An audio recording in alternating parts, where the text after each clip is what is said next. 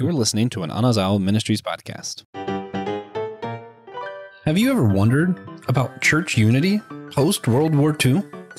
Well, if you're looking for a podcast with all the answers about today's ecumenical issues that's going to help you better understand your faith, then you've come exactly to the wrong place. But if you're looking for a show that will ask questions that struggle with differing opinion from smart theologians, it's going to leave you completely clueless, then you found the perfect show for you. This is a show designed to give you more questions than answers.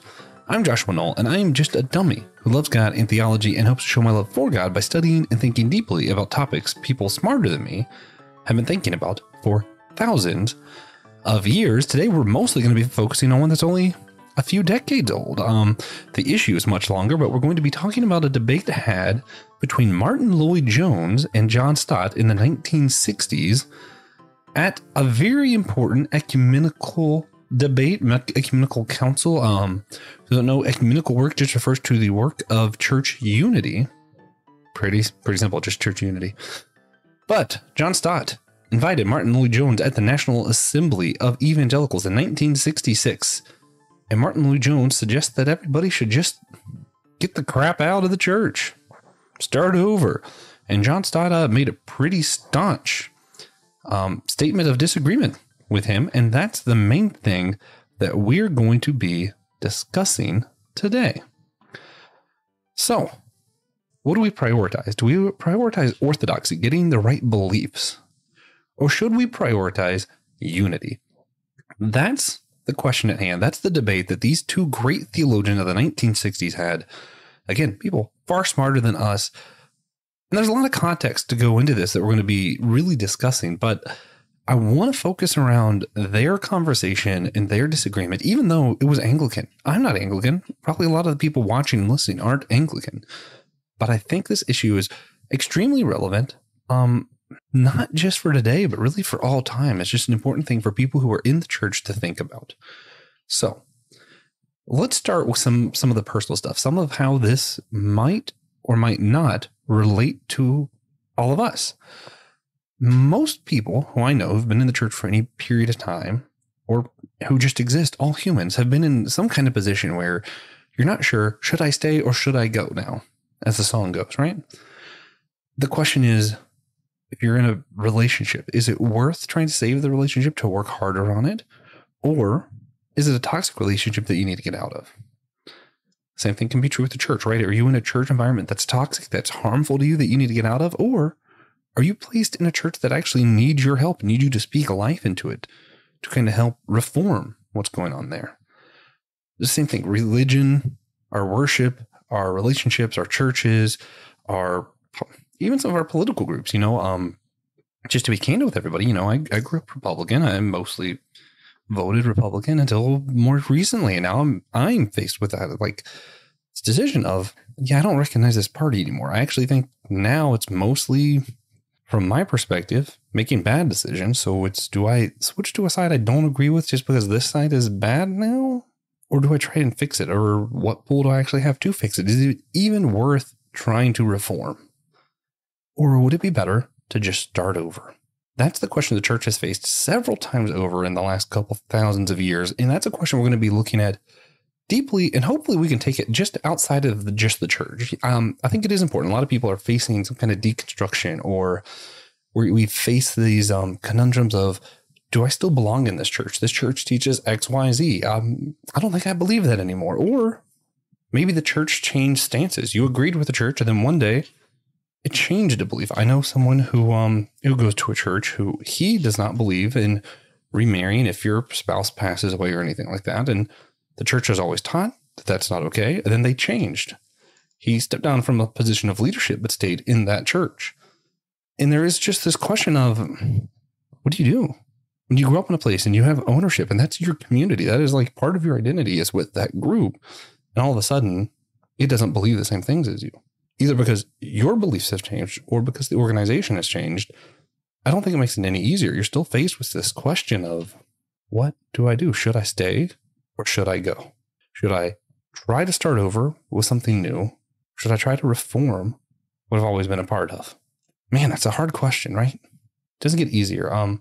a lot of the evangelical deconstruction movement right now is misunderstood. A lot of people think of it as, oh, we're questioning our beliefs in God and we're seeing falsehood and people are leaving. No, it's not about people leaving their religion. It's people questioning doctrines that they were taught. And a lot of the times realizing they don't believe those doctrines, but they still believe in Jesus. They still believe in Christianity in some way, and figuring out where their identity lies now and what group they want to be a part of now. And that's an important thing to do. Like, it's not something we can just discard and go, oh, no one should do that and belittle that. Something a lot of people, I don't want to name names on this show, but a lot of people have been belittling deconstruction or acting like it's the enemy. That's exactly what Jesus did when he came, right? He questioned all the doctrines of the Pharisees. He questioned all these practices that they've been doing that would keep them from sinning and keep them righteous. Jesus deconstructed the faith for a lot of people. And when we go through the traditions that I am as a Lutheran or Pentecostal Lutheran, part of the Reformation is part of my identity. The Reformation was just wide-scale deconstruction. So I have to wrestle with deconstruction being an important part of how I come to the beliefs I have and how the communities that I identify with have come to these beliefs. But also, it is something that's going to lead some people to leave the communities I'm a part of now and start new things. And maybe they're right, maybe they're not. It's an important thing to work with. What are these things? Like, I don't want to just walk around. I want to address some of this stuff head on. A lot of the things in the church today have to do with leaders who are doing terrible things like sexual conduct that's inappropriate, who are abusing people in their care, their spiritual abuse, emotional abuse, all kinds of things going on. That's absolutely horrid. And no one should want to be a part of that. Like, actually, no one should want to be a part of that. It's truly too difficult. I get it. Frustrations go beyond that. You have a lot of churches participating in like Christian nationalism and getting up and supporting presidents and political leaders who have gone up and said things that are just blatantly unchristian, whose conduct is such that if you read the Old Testament, those are the kind of kings that God straight up killed. So you're addressing, do I believe in a God that kills? Do I believe in a God who doesn't believe in this person I like? Or if you're on the other side, you're going, wait a minute, why is my community, all this church around me, suddenly supporting these people that the Bible plainly would never support? Man, yeah, that's hard, right? Should you stay or should you go? Should you try to reform or should you try to start over? That's the question.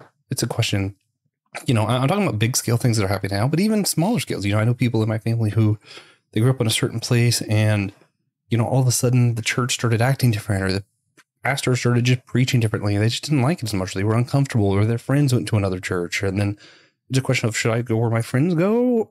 Do I just want to follow them? Should I start over? Should I stay in this church, try to make it my own now?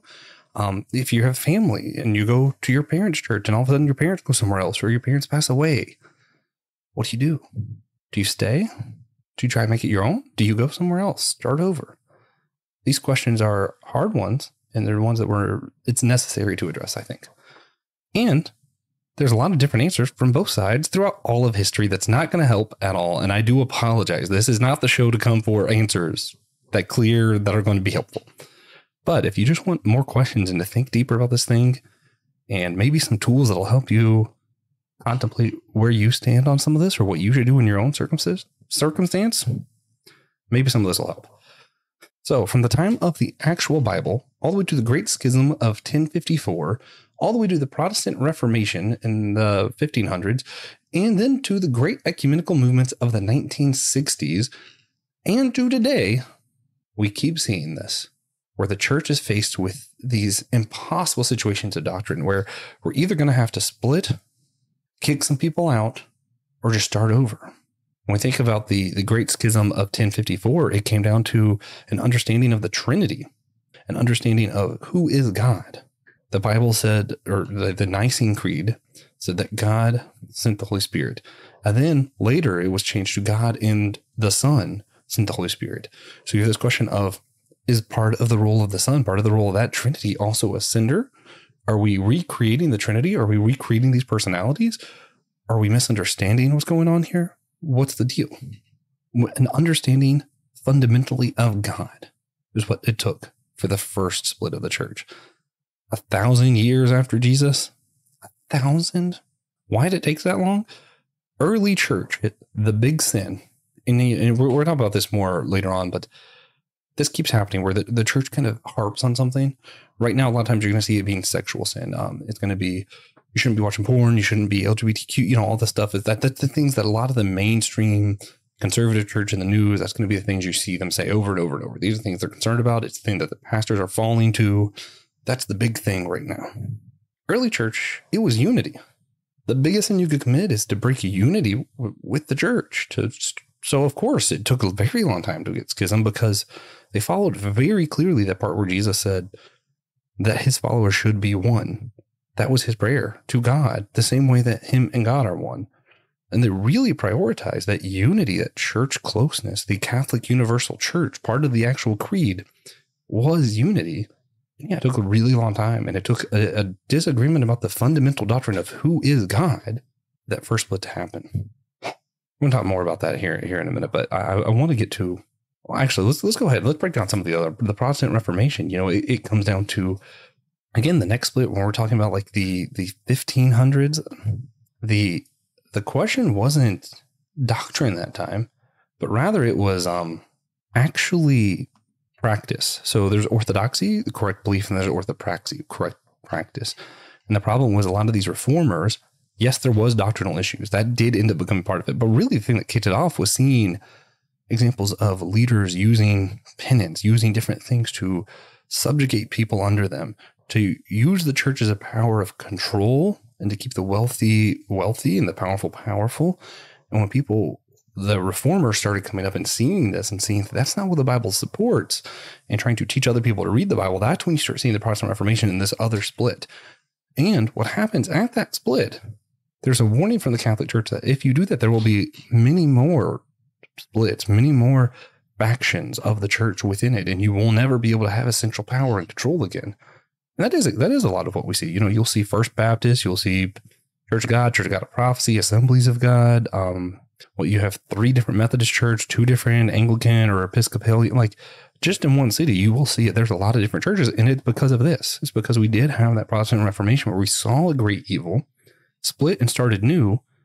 And now there's just more and more splits, more and more new and new and new. That didn't happen until after the 1500s. So 1,500 years after Jesus is when that finally started happening. And then in the 1960s, after World War II, we saw the great evils of the world. We see all of these things fall. In Europe, there was a great movement towards ecumenical work, towards different organizations and churches coming together as the Church of God, not to do away with their denomination, do away with the factions, but rather to come together as one singular people of God. That's what we see in the 1960s, and that's where we're going to focus today, because that's where a lot of these arguments come back up in a way that I think is still very relevant today. So we're talking about practical theology. I'm just kind of seeing in my own life the time that I've faced stuff like this. I've had times where I realized my beliefs was wildly different than the place I was at, or that the practices the place I was at was something I wasn't okay with anymore, or the people I just couldn't be around anymore.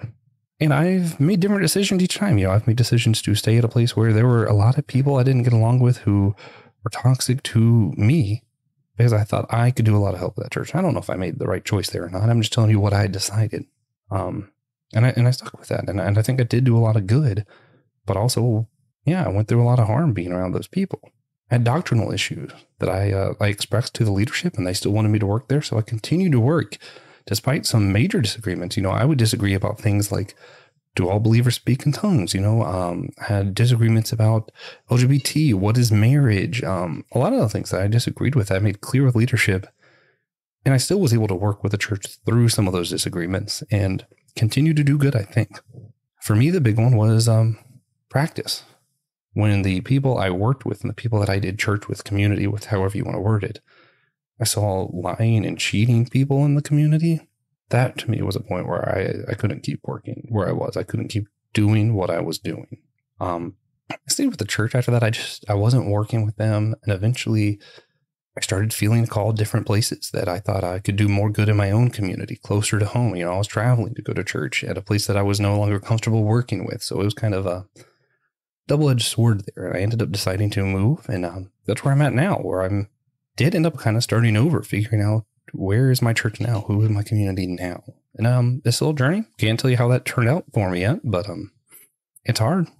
I don't think it's as hard as staying somewhere that's harmful or staying somewhere that's disagrees with you theologically. I think that's probably harder. That doesn't make one right or wrong necessarily. I'm just letting you know my experiences here. And it definitely paints some biases. I think if I was just going off of my own experience, because I do believe that God embodies all believers in our hearts, I would say stay as long as the Spirit allows you to stay. And if the Spirit pulls you, don't stay past that.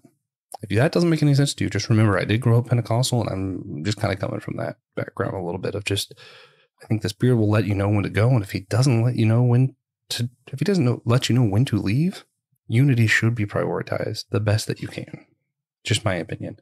I know even for myself, I had a time where when I was preaching stuff that was not controversial, but stuff that I thought was against the common grain. I was going against the grain. And I was going against the grain because I was angry at the church. I was angry at God for a lot of different things. And I was kind of pushing against it, going, no, well, let's challenge all these beliefs. And I was doing that while preaching at the church that disagreed with me on some of those things, or maybe not disagreed with me, or just didn't see exactly on that. Maybe that's a better way of wording it. So I dealt with that. I even had written and said some things in the past of, we got to start over. All this stuff is wrong. This is all stupid. It's evil. And I called it all kinds of names. I was doing some name calling. I was calling for a restart. And then God kind of stopped me in my tracks a little while. And I was able to not do ministry for a time and just kind of observe what was going on around me and everything. That's when I realized unity actually is what needs to happen. Not starting over again and creating a new faction. And this time we'll get it right. But rather, let's start bringing people together. Let's start showing humility, realizing that people from all these different factions know more than me, are closer to God from me. A lot of them, if we come together, we might have a stronger church that actually is a little more sound in doctrine, a little better in practice, and is able to do more in our community. So that's sort of where I'm at. It's why I started the other podcast I'm a part of, the Whole Church Podcast. We're all about church unity for that reason. So those are my experiences. Now let's go to the Bible. I mentioned there's places in the Bible that kind of seems like it falls in different places here. In Acts 15, you'll see that Paul parts ways from one of his followers, Barnabas, and decides not to do ministry together anymore. And it seems like it was more or less just fundamental disagreements on how they should be doing church, ecclesiology kind of stuff. And they respectfully split ways and continue to both do ministry and support one another from afar. You also see that part again. Jesus prayed that his followers would be one the same way that him and the Father are one. If we're going to believe that Jesus literally is God, that's some oneness that he's calling us to, right? We see in 1 Corinthians 5:13, where Paul tells people to expel other believers out of the church. He's saying that we are not necessarily here to judge those around us. We can't tell them what to do, but within our church, if we see people doing some of these evil things, we should expel them from our community. You know, you keep seeing place and place again throughout the Bible where God says, take this, start over, come through. And then you see places where God brings people back in. I mean, even in the Old Testament, he splits Israel off of everyone else. And then he gives people ways to become part of the community of Israel, even if they weren't born an Israelite. So it seems like both of these things are important to God. Both the idea of unity and us coming together, and also splitting off those who are in wrong actions, splitting off those who are teaching false teachings. All of those things are also important to God in some way. So you kind of have to find a balance because the Bible says both of these things. And sometimes it's hard because you can't do both every time. So who is the church, or who is God's people? I mentioned that the Israelites kind of analogy there. You could get into this conversation about dispensationalism versus covenant theology here. I won't get too much into it, but for those who don't know, dispensationalism is kind of saying that the church kind of took the place of Israel when it comes to the prophetic writings of God's people, all that stuff. Covenant theology is the idea that covenant exists with Israel, and also new covenants exist with God's people, and it's kind of a continuation rather than a dispensation. Sure, we'll go with that. And when we think of who is the church, who God's calling us to, what does it mean to be one? What does it mean to be in community? What does it mean for all of these things that we're thinking about? Proper theology, and we understand the Trinity the way that we discussed it a few episodes ago. We understand that's talking about true oneness in the church, and that the only way that seems possible, just because of our understanding of who man is and what sin is, would be by the Spirit itself intervening. And if we believe the Spirit can do that, we believe that we should rely on the Spirit to do that. So when we're following our theology and we're just logically concluding what the Bible says and where we should believe, my opinion, unity is possible only through the Holy Spirit and not of ourselves. And thus we should rely on the Holy Spirit for unity and then try to see it happen. Not of our own will and of our own abilities, but of God's will and his ability. We reach out and trust the Spirit to allow that unity to take place. So now we can get to the history, get to the stuff that you came here for, where we're going to talk about Martyn Lloyd-Jones and other people. But first, again, I want to remind you, the Catholic Church warned that we would have these factions if we didn't have a central authority. The Catholic Church believes that the Pope is the central authority of the church and that all the other authorities kind of fall under him. They have like a hierarchical system. They believe that Jesus appointed Peter as the first Pope, and then, laying on of hands, bishops just keep going on and on and on. Peter and the disciples laid hands on some apostles. They laid hands on people, and there's a direct line of apostleship. It's an important doctrine to the Catholic Church, and that's where they warned the reformers, if you split from this, there'll be endless factions because you won't have that line anymore. Some churches still do. I believe Lutherans, I'm not sure. I know the Episcopal Church, and I know that the Orthodox Church also still have that direct lineage where they can see Peter laid hands on him, who laid on hands on him, who laid hands on law, all the way down to their bishops today. So it does exist. But the factions that they warned us about also exist. So are the Catholics right? They were right that there was factions. That doesn't mean they were right that we shouldn't have split from bad action and bad doctrine. That is something I think we still need to think about and consider today when we're thinking where we prioritize unity and where we prioritize orthodoxy and how far is too far. For me, I can't just stand by bad action, but unity has to be prioritized. But so does righteousness, so does holiness, so does the church has to be the body of Christ and represent Jesus today. And what that looks like is, I don't know. We're going to talk about Martyn Lloyd-Jones now. We're going to move forward a little bit. He was an English doctor, in England. He became a minister who taught against the ideas of liberalism, which is a lot of the Christian doctrines that are more reliant on science and human philosophies and stuff that accept those things and the Bible. He taught against that, kind of saying, nope, we don't need the things, we just need the Bible. Martyn Lloyd-Jones, he was also known for promoting the charismatic movement. He was a big proponent of, the continuation of the gifts of the Spirit. However, he did say that he didn't believe the gifts of the tongues were currently active, and that when people were doing that, they were usually more a psychological condition than anything. But he also would say that doesn't mean he didn't think it was possible today. So some interesting stuff when we're talking about tongues and all of the other things that he stood for. Primarily, I think he was just known for being anti-liberal doctrines. Then we have John Stott. Man, that's a happy-looking guy. Anyway, John Stott, he was raised by his mother was Lutheran. His father was atheist. He was very early made a leader in different ecumenical movements in the 1960s. I mentioned that was happening a lot in the church in Europe, especially in the Anglican Church.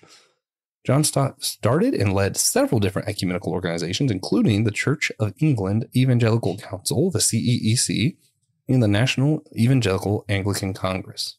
So he committed a lot of his life specifically to teaching about ecumenical church unity kind of work. That's actually part of why I wanted to have this conversation today, is because this search for unity happened right after World War II, because there was so much distraught and so much death in the world that they saw greater the need for unity in the church. Today, we're in a similar situation. Post-COVID-19, we've seen so much death, so much global tragedy. I hope again that we'll be reaching out for unity, and I think this is a perfect conversation to build off of for more of these conversations in the future. Then, in 1966, he holds the National Assembly of Evangelicals. So we started this off. We talked about how he invited Martyn Lloyd-Jones to come speak. Now, no one should have been surprised. Martyn Lloyd-Jones had been saying stuff about how we need to kind of depart. We need to go back and just start over, because but basically the concern was that the Anglican Church was becoming too Anglican, too Christian nationalist. It was becoming too Roman Catholic, and it wasn't evangelical enough. And that Martyn Lloyd-Jones believed the real evangelicals should leave the Anglican Church and start over a new evangelical kind of denomination, creating a new faction for the sake of having correct doctrine, denying all this liberal theology that's kind of relying on the sciences and evolution, all these other things. Martyn Lloyd-Jones was really concerned about all that stuff. So he really pushed for this, and he was pushing this before he was invited to this council. John Stott invited him, and to very few people's surprise, Martyn Lloyd-Jones said just that we should leave and just start over. But that still kind of shocked the world. It's still kind of the fact that he actually went up there and said that at an ecumenical assembly. People were in awe. People were truly just shocked. So we're left here. He gives this big speech, tells everybody about why they need to start over, why they need to leave this false doctrine, these bad teachings. He's talking about 1 Corinthians 15. He's quoting the Bible, right? Then at the end, John Stott surprises people almost just as much because he takes to standing up. And the people who host these events never speak themselves. That's never really something that happened. I think this might be the first time it happened. But John Stott addressed everyone after Martyn Lloyd-Jones criticized Martyn Lloyd-Jones, basically calling him out for all of the things he said, saying, yeah, that's just not true. And then John Stott kind of makes his statement that Christ saw us. He didn't leave us. We need to stay because church unity is a fundamental part of what it means to be a Christian. We are not saved with a personal savior. We are saved into the church as part of God's people. And what that means is that we have to stick with God's people even when it's at its hardest.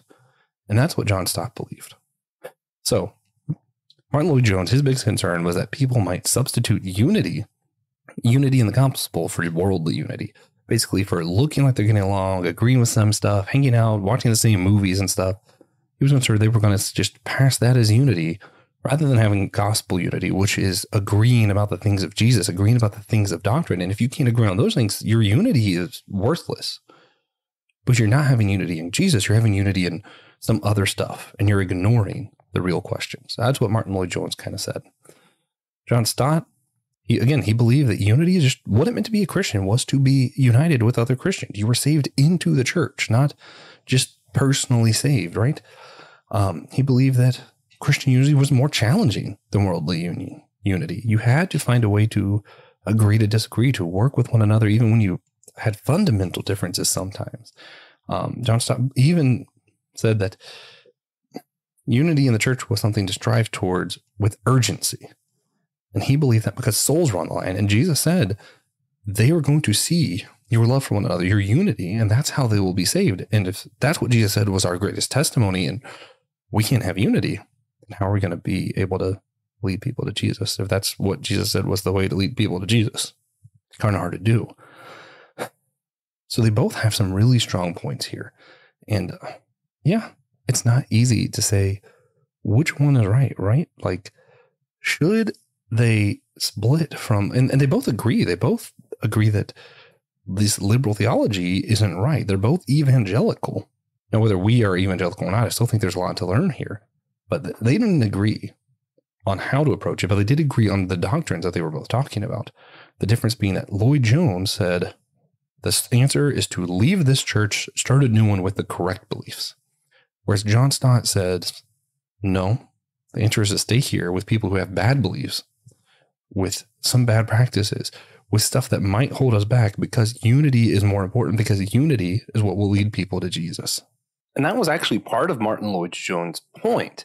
He actually believed that it would be problematic to bring new people in to their community, to bring into unity if they had false doctrine, because then in your effort to bring people into right belief, you actually might be bringing them into something that you strongly disagree with. So that's another layer to this disagreement that's actually really interesting. They both quoted scripture. They both had solid points, strong points, great logic behind what they said, but came to two very, very different conclusions. In the 1960s, so I mentioned the early church, the big thing they were concerned with was unity. If you break unity, that was the big sin. In the 60s, the big sin was to have your doctrine wrong. They were all about having correct doctrine at that point. Today, it's usually politics or sexual conduct. Something like that is the thing that we consider the big danger today in the church. The church always has something that it wants to harp on. The 60s, it was false doctrine. And John Stott stood up and said, no, unity is more important than that. So today, we might have people saying we need to branch off, and we don't want a church that has any Republicans or Democrats in it, whichever your side's on, or we need to branch off to make sure we have a church that doesn't teach wrong things when it comes to LGBT or to this or that, or these things that we decided were the big issues. And the question is, should we start over with those things where we all disagree and just have churches that agree on those things that are separate from one another? Or is John Stott right, in which is that even if they have bad belief and I disagree with them, unity is more important? Who's right? I don't know. Remember, I am just a dummy here to tell you how people have disagreed in the past and how we continue to disagree today. Yeah, we can agree on what we should believe about sexual issues, LGBTQ stuff, or politics. We certainly won't be able to agree on, if we did agree, how we should handle the people who disagree with us. And we still can't agree on unity, which, if we can't agree on unity, it's pretty hard to have unity. So, that being said, as always, I like to have 3 takeaway questions for everybody. Today's 3 questions I want you all to take home, sit with, ponder a little bit more as you think about Martyn Lloyd-Jones and John Stott, the history of the church, all that. How do we prioritize church unity in our local churches today? In what ways are you prioritizing church unity in your local church? Question 2, do I put a high enough weight on sound doctrine? Do I care enough that I have right beliefs and those in my church have right beliefs? Do I care enough? So outside of the what's more important, both of those things are important. And the question is, do I prioritize it and do I care about it enough, both with unity and with doctrine? Third question is, how could anyone tell when they should leave or when they should try to stay and make a change where they are? How do you know when it's time to go or when it's time to stay? So again, our 3 questions. How do I prioritize church unity in our local churches? Do I put high enough weight on sound doctrine myself? How could anyone know, should they stay or should they go? Man, those are some hard questions to wrestle with. And when we think about all the implications of our doctrine, what it means about our theology of God, the Trinity, in relationship and in unity, when we think about what it means about our doctrine of man and humanity, where we come on these questions are going to impact a lot of our other beliefs. And it's going to impact our personal lives, not just in our churches, but in our other relationships. Figuring out, when should I stay? When should I go? Guys, thank you all so much for joining this dummy on my journey to learn more about God and to love him better. I hope this has encouraged you to worship God in your own thinking and, of course, to keep on struggling.